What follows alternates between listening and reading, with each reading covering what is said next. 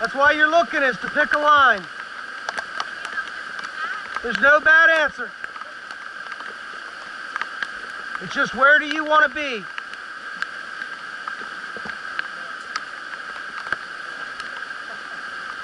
You know, Mark P would look at a rapid like this and say, I don't want any water to splash in my boat. I want a dry run, because he's an open boater.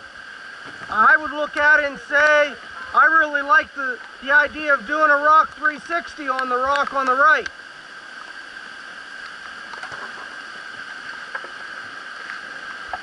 But this gives you pretty much every type of run you want. You know, do you want to catch the eddy at the top left? It's a pretty small eddy, but it would be a good challenge.